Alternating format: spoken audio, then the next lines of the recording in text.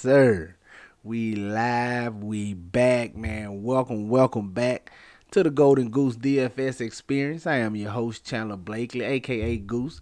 We are the leaders in single entry 3 max and 20 max content, but you know what I always tell you, man. No matter your style of play, no matter what type of contest you're in, if you're playing NBA DFS, you want to be subscribed, you want to have your notification bell on so you know when the videos and content drop, man. Trust me, you will not be sorry. This is one of the best places you can be in, man. You better ask around, man. All right? Also, do me one small favor while you at it. Go on and click that like button for your boy, man. Let's get back up to 100 likes, man. The last video was like at 93, I believe. Let's get it on back up to 100, man. Let's not slip, okay? All right. If you didn't hit the like button, you probably the reason we didn't get to 100. So hit that like button if you within the sound of my voice right now. It's greatly appreciated. Get some good energy and karma headed your direction today. We all could use more of that, all right? Now, got a fully loaded. Hopefully y'all had a good Sunday. No video yesterday, man. So, no lineup review. We're going to get right into it yesterday. Hope y'all had a good weekend. Hopefully you cashed a little bit on Sunday. But today, Monday, man, they opened us up with a monster 9-game slate. Haven't had one this large in quite a while. 9-game slate on both sites. And it's looking rough out there today, man. You got a lot of large point spreads, a lot of questionable guys. It's going to be news galore. The plays are going to change throughout the day and throughout the night, man, because you got some questionable tags in the later game you're going to have to be aware of, especially if we don't get that news before lock. But y'all know, man, I try to cultivate the video around the slate as I see it right now with what news we do have. All right, but definitely probably gonna change today. It's gonna be a lot better plays open up than what you're seeing here in this video. Don't mean these plays ain't gonna be good, but it's probably gonna be a lot better plays opening up once we get this injury news. Can't do nothing about it, guys. Won't have this injury news till later in the day.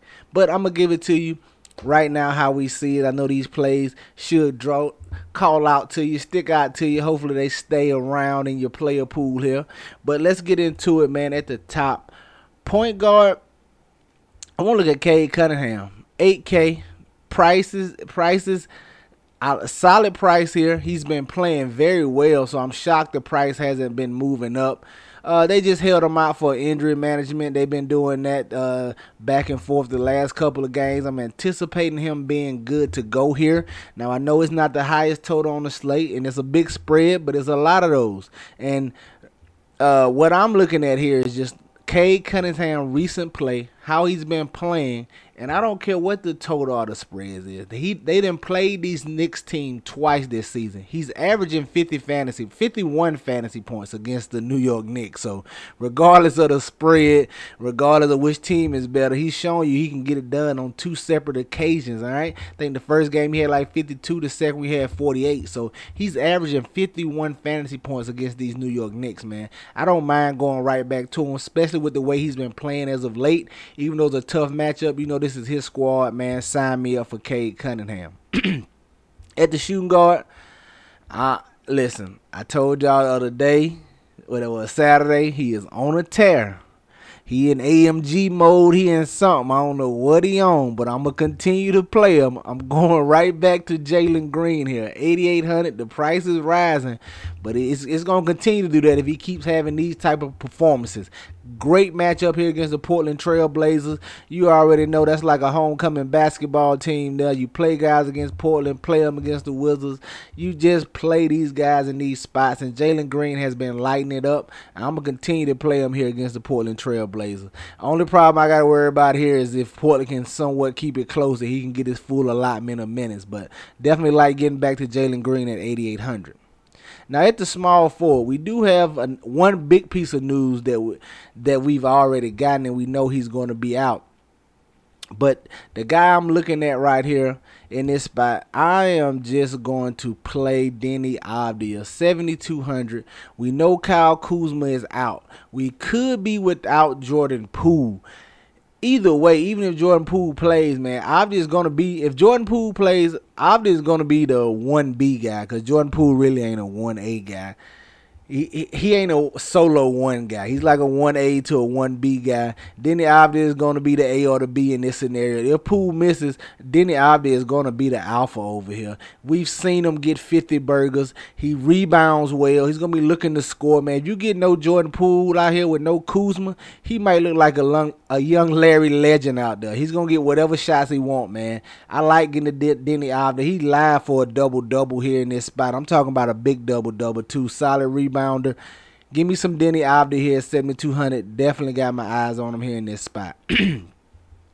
At my power forward, definitely going to need this news, but I think it could break in our favor. I'm looking at Aaron Gordon for the Denver Nuggets. We have Jamal Murray and Nikola Jokic missed the last game. They're questionable coming in this game against Memphis, man.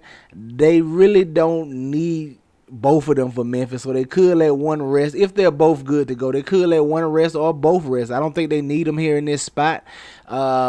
If we do get them both out, or we just get Jokic out, is the main concern here for Aaron Gordon. We saw the shot attempts and everything go up last time out with neither one of these guys. I think we could see that same scenario here, man. I think he got like 20 shot attempts last game with neither one of these stars playing. He should be right around that. You know he hits the board. He's just a different player out there when there's no Jokic. He flashes back to some of his Orlando. He can kind of create his own shot. He can work out of the post a little bit. I think you're going to see a lot more of that here in this spot with no Jokic down there. But definitely got to keep an eye out for that injury news.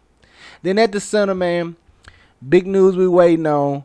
But I'm definitely getting to my boy Doo-Wop Reef if DeAndre Ayton is out. They played the Nuggets last game, had a nice performance, even though he was in foul trouble and only got 26, 27 minutes. Still gave you like 30-plus fantasy points, man. I'm going to like him in this spot. We know Houston is going to be without Jabari Smith, suspended. They still know Sengun over there, so we have to see. Maybe they let Jeff Green start, or they could go to Jock Landale. Either way, I don't think he's going to have a problem with the matchup, man. I like getting a Doo-Wop Reef if Ayton sits here. But if Ayton plays, you can look to the other side. Like I said, if they start Jock Landale for the Rockets, I like it. I don't know how I feel about Jeff Green. I know he had 2 decent games, but it's still Jeff Green over there. But definitely love Doo-Wop Reef at 4,900. If he should get the start if there's no DeAndre Ayton. And the kid has some game with him. He's been playing solid when he's gotten the time this year and getting the minutes. So I like him in this spot, all right? There you have it, just starting 5 for DraftKings. Cade Cunningham, Jalen Green, Denny Avdia, Aaron Gordon, and Doo-Wop Reef. All right, get you some exposure to these guys. Let's go look at FanDuel and see what I'm feeling over here.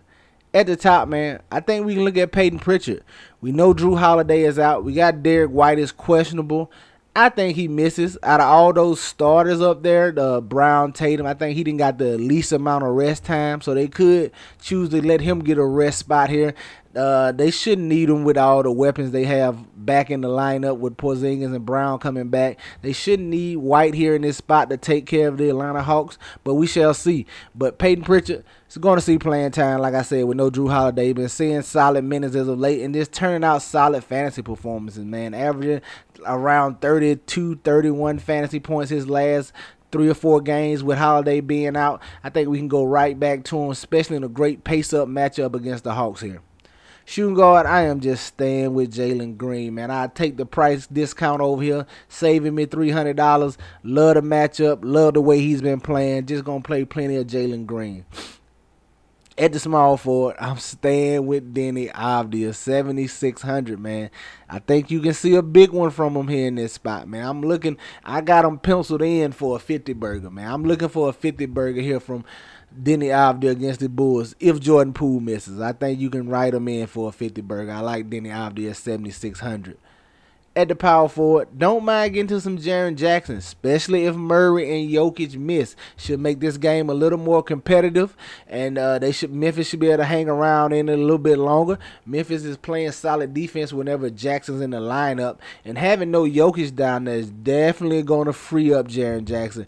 You can worry about the fouls a little less. It's still Jaren Jackson, so you got to worry about him, but you can worry about him a little less with no Jokic down there, and he shouldn't have to work as hard on the defensive end end guarding Jokic, so that should free him up with a little more energy for the offensive end. And if there's no Bane, you know he's going to be the primary scorer, man. Don't mind getting the Jaren Jackson here in this spot at 8,500. And then at the center, I'm staying with my guy, man, Duop Reef, 4,800. Sign me up if he gets to start, man. Live for a double-double. He can just get it done for us here at this price tag. He's crushed his price tag in several different spots this season. Don't mind going right back to him, especially with a Houston team who's depleted at the center spot, not running any true centers out there. Sign me up for Duop Reef, all right? There you have it, your start 5 for FanDuel. Duop Reef, Jaren Jackson, Denny Avdia, Jalen Green, and Peyton Pritchard, man. Guys, look alive. Realize there's going to be some better plays that open up. It's a lot of questionable tags. We don't know how this news is going to go. But any questions, comments, or concerns, you know what to do. Hit me below in the comment section. You can holler at me on Twitter. I'll respond as soon as I see it. Sometimes I don't respond because I see it late. Y'all ask me like slate questions, and the slate have been locked by the time I saw it. And all I can do is just like it, because me giving a response is not going to help you when it's already locked. So just be aware if I don't respond to certain questions, guys. My bad. Sorry. I just see them when I see them. I have a lot to do during the day. All right. Y'all know the motto, man. Chances make champions. Y'all green up. I'll catch y'all next time, all right? Let's get it.